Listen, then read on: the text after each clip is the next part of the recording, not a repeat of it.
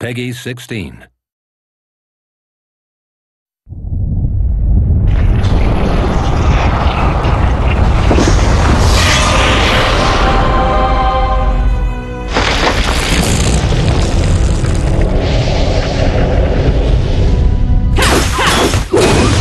Welcome to the Dungeon, the long-awaited new faction for Shades of Darkness, the standalone expansion of Might and Magic Heroes 6.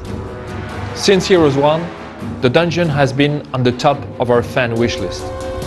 In the world of Ashan, which is the common setting between Heroes 5 and Heroes 6, it has been associated with the shadow-tainted Dark Elves, underground-dwelling renegades, who have fled the Elf Forest and embraced the powers of darkness. The Dark Elves were born during a night filled with betrayal.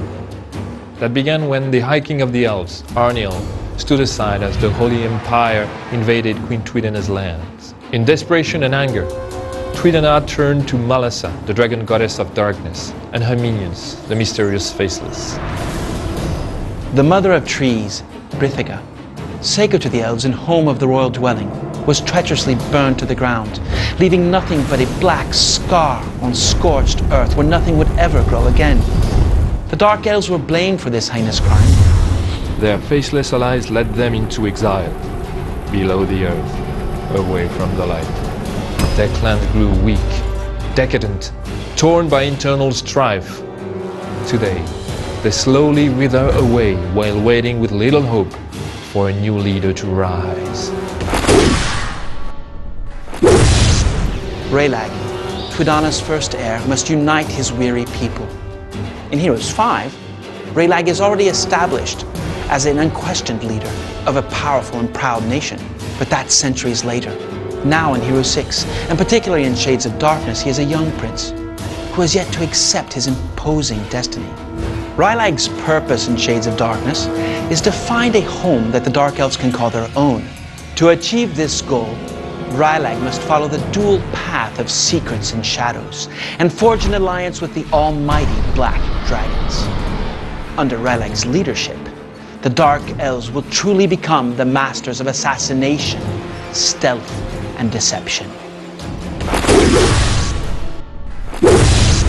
Dark Elves prefer to strike under cover of darkness. They're experts in hiding their true location. This is both an offensive and a defensive tool that is crucial for tactical positioning and movements. They prefer to strike their foes unaware and isolated, and are absolutely lethal in such situations. They're also masters in the art of confusing the enemy with various illusions and mind control abilities. When forced to fight in the open, the Dark Elves deploy armies of mixed creatures. The main body of their infantry consists of beasts from the darkness and minotaurs.